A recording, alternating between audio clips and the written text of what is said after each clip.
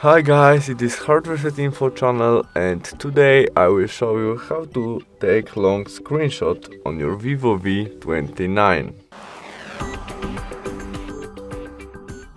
In the first step we must navigate to application which support the long screenshot, maybe in the setting, and now we take normal screenshot by volume down and power case. And after that we must click there on long screenshot. Now we wait a second and there we scroll down to get more information at our screenshot. Now we click save, and that's all. We have the long screenshot with more information than more normal one.